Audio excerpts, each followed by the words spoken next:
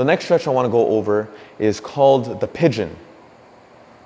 I don't know why it's called the pigeon, but it's just called the pigeon. So what we want to do is start off on all fours, have one leg go across the other, just like this.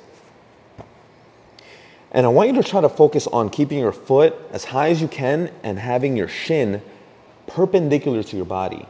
Now from here, if you maintain your foot stationary, you want to fully extend that back leg, and you want to be as erect as possible if your flexibility allows you to, or you can be right here just like this.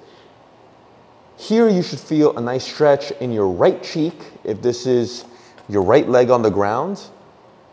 And if you actually want a deeper stretch and your flexibility allows you to, you can go on your elbows and you should feel a nice stretch in your lower back. Hold it here for 30 seconds and then switch.